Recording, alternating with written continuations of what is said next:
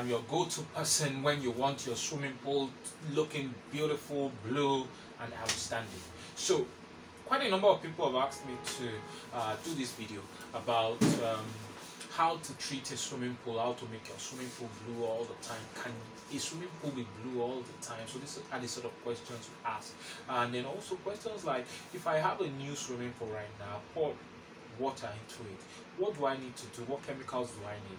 And also, when it rains, why does my pool become cloudy? Why do pools become cloudy? When do I know if I have algae? Don't worry, I'm going to explain everything in a couple of videos. But first of all, we're going to start everything very simple and very, you see, I'm going to teach you in such a way you will understand in depth how to treat a swimming pool. First of all, what is a swimming pool? A swimming pool is just a container of water that brings water in and has avenues to remove water. They go into your pump, so it's a pump that sucks the water out of the pool. It goes into your filter. The filter is where most of the filters that we have in Nigeria, they are all sand filter. It is sand that's inside that big round device. It can come in many colors, but the popular ones are Astral, and they are very good quality ones. So you find sand inside them. So the water passes through different stages of the sand and comes back out. So what the sand does is that the sand removes the dirt in the water, and then the water is pumped back into the pool. That recirculation continues over and over and over and over. So two things is happening. Well, there are about three things are happening at that point. Chemicals are being mixed together, so every droplet of water in the pool gets touched by every chemical. Secondly, the water is no longer stagnant, it's moving. So that way, different pathogens will not be able to grow. Stagnant water begins to get smelly and all.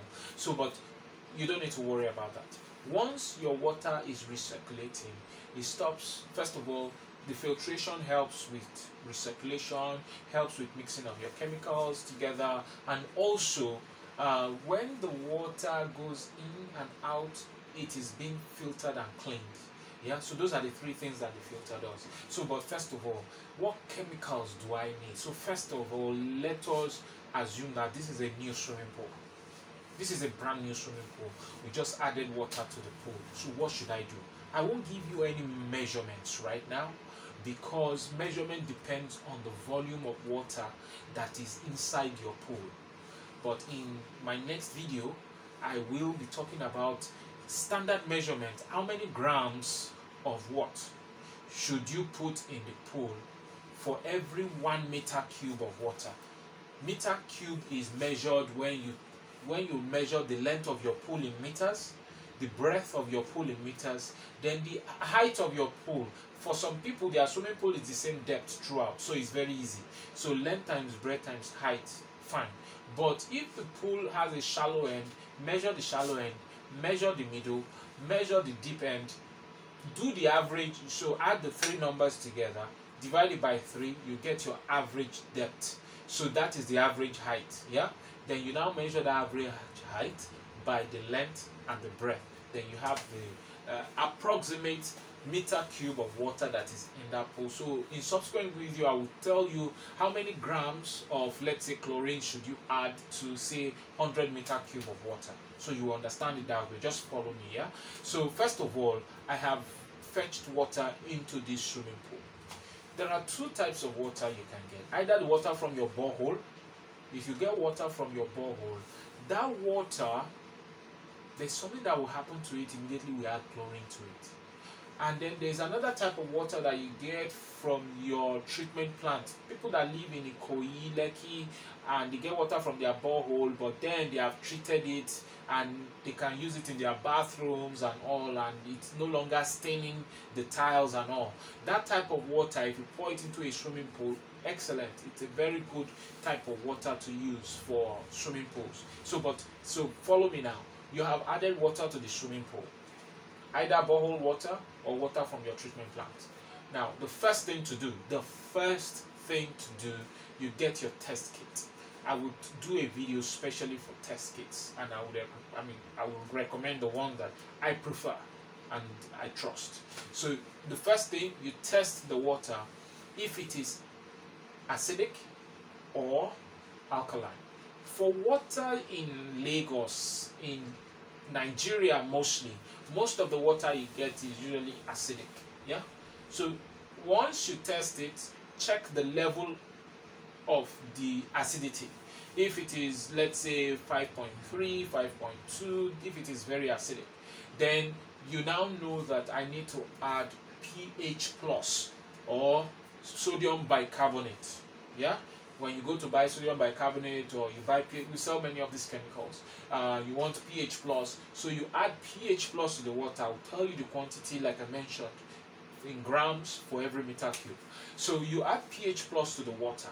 When you add pH plus to the water, it makes the water come to 7.2, between 7.2 and 7.6. But you want it like 7.2, 7.4. Yeah. Why do we want it at 7.2, 7.4?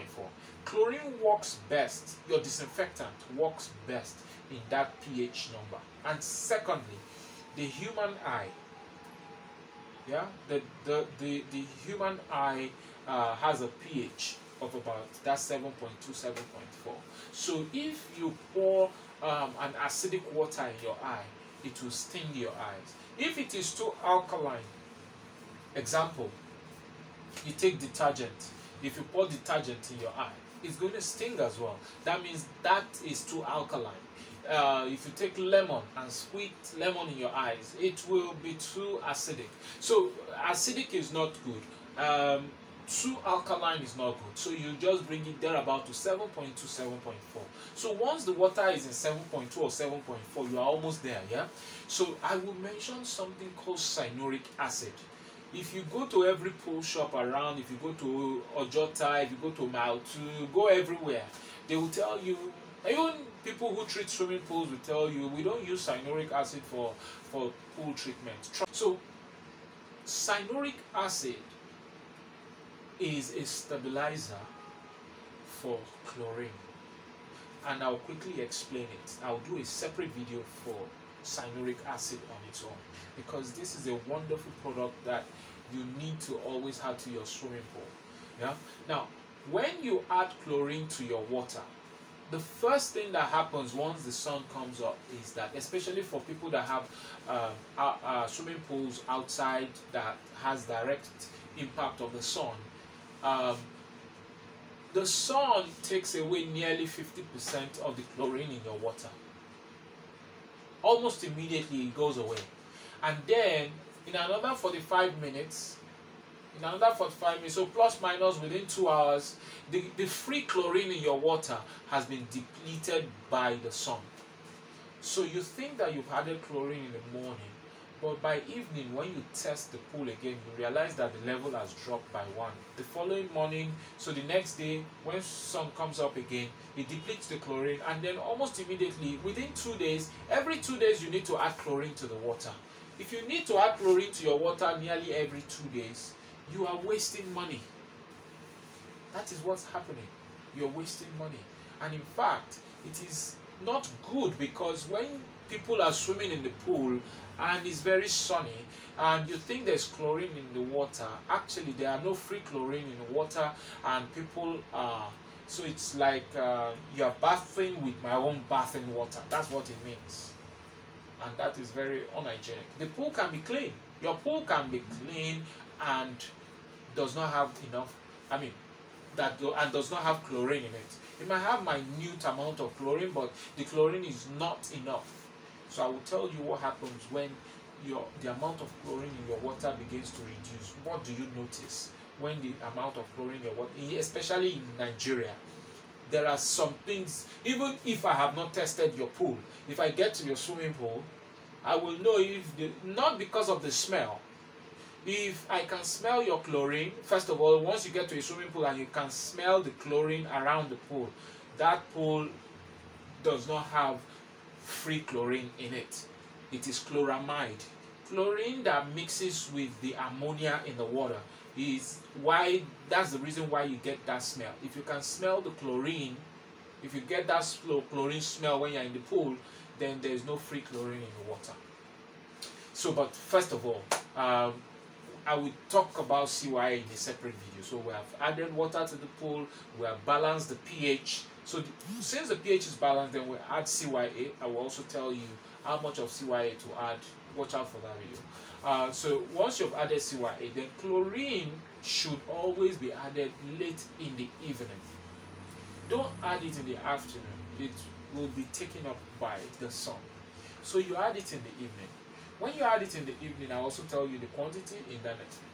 So when you add chlorine in the evening, two things will either happen. Either you wake up the following morning and you see your swimming pool sparkling blue, or you wake up in the morning and you find your pool to be very green and very dark green, like blackish green.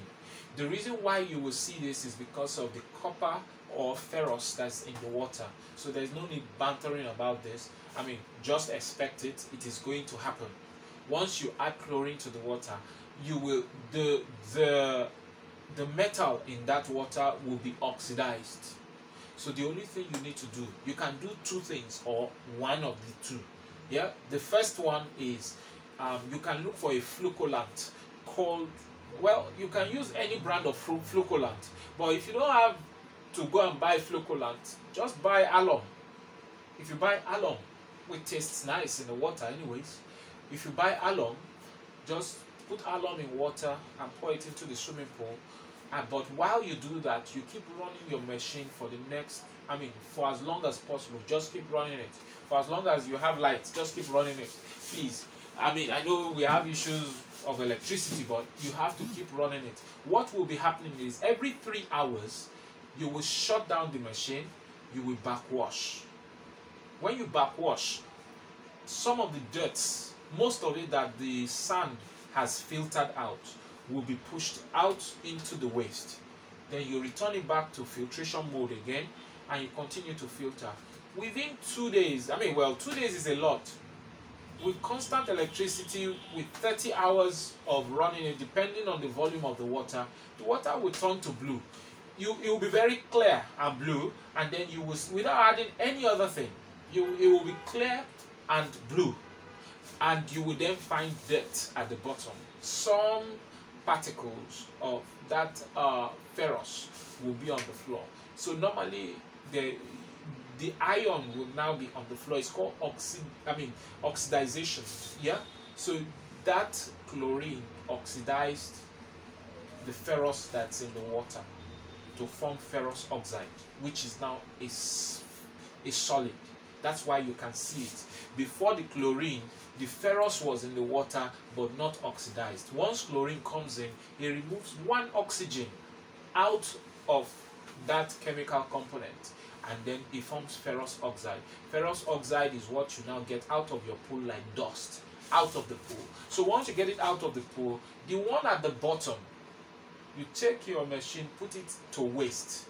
You vacuum the pool to waste. Don't run it through your filter, because it comes back straight into the swimming pool. It is too fine for the filter to catch, so it will return back into the pool. So what you do, the ones at the bottom, you vacuum to waste, top a little more water, and your pool is ready to go. Test it again, check for the chlorine level. Now you see the new water you have now is, I will call it gold. The new gold. That's what you have, because that water, if you dose it with plenty chlorine right now, nothing will happen to it. It will not change color again. Yeah. But now you have a swimming pool and you have already done the initial dosing. Now we've started using the pool. So how often should I be treating the pool?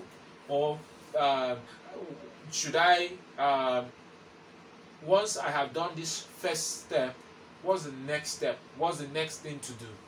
First of all, you need to let your filter run every day for as much as possible, but I would recommend 12 hours every day. If your filter runs 12 hours every day, and then you are always using your test kit Every 2 days, put the test kit in the water and check for the pH level. If the pH has become acidic because people, have become alkaline because people swam in it and all, you had there's the acid called HCl, chlorinic acid. You add it to the pool to reduce the pH, to increase the acidity.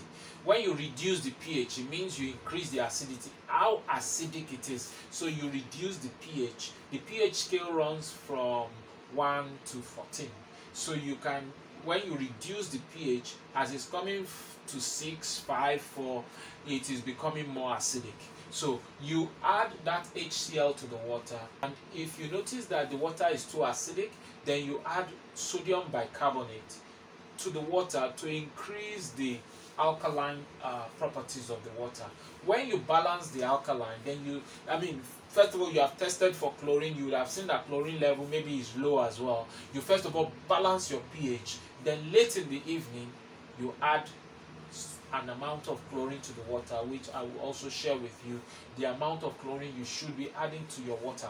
Now, one of the things that one of the questions I get from a lot of people is this: my water becomes cloudy. What do I do when my water is cloudy? My water is cloudy, what do I do? So the first thing to check, see, once a client calls me to a pool and I see the water is cloudy, it's not green, it's blue but cloudy, milky, the first thing you do is to use your test kit. It's likely that the pH is too high. That's as simple as that. Once you get to the swimming pool, you see that the water is cloudy or milky, it's not brilliant, you understand, brilliant, sparkling blue, you check the pH. If the pH is too alkaline, is going to like 8, all you need to do immediately, you know the volume of acid to add, so I will discuss with you the volume of acid to add also. You add cyanuric acid or HCl. You buy HCl from Ojota, you can call us, you buy HCl from us, you get it into the water. Within 2 hours of running the pool, put it in filter mode. Within 2 hours, your pool is back to blue almost immediately. Now, there are two reasons why you can see cloudy water. First, if you test it and the pH is fine at 7.2 to 7.4, if the pH is fine, then you should be suspecting algae. There might be algae beginning to grow in the water. So when you see that the chlorine level, you check for free chlorine level. If the free chlorine level is low, then algae would have started developing in our water. So the only thing for you to do is this. First of all, you have ascertained that your pH level is balanced. Yeah. So what you then do is you go to your chlorine, you do your measurement depending on the volume of the water. By 6 p.m. or 6:30 p.m. in the evening, we will shock that pool. Shocking the pool means adding an excess amount of chlorine to the swimming pool. That measurement I will also teach you what measurement to add in a subsequent video on shocking. Just look out for my my video on shocking the pool. I would explain to you in actual terms how much quantity. Because first of all, what you want to understand is what needs to be added. What is happening to the pool and what needs to be added. Then you now say, this is the amount to add. So, first of all, it could either be pH that is too high, add acid, and everything will be sorted. If the pH is okay and the chlorine level is low, it is possible that algae is about to grow. Once the water is milky, that's what you find. It's either algae is about to grow or the pH is not balanced. So if the pH is balanced and the chlorine level is low, algae is probably the problem. So late in the evening, you shock the pool. In shocking the pool means you add excess amount of chlorine to the pool. When you do that this night, have the machine on filtration mode. Let it filter all through the night. By the morning, I can assure you, If it is not new water, remember about new water or well water or borehole water. If you have been filling your pool with borehole water, you will notice that the pool will turn blackish tomorrow morning. But if the pool had been, if you have gone through the process, the initial process, from the pool does not have fresh water right now, yeah, just that it is milky or it is cloudy, shock the pool. Once you shock it in the morning, you will see all the algae at the bottom. Vacuum to waste. Don't vacuum through your filter, vacuum to waste, and it will be sorted almost immediately. Alright guys, so see you in the next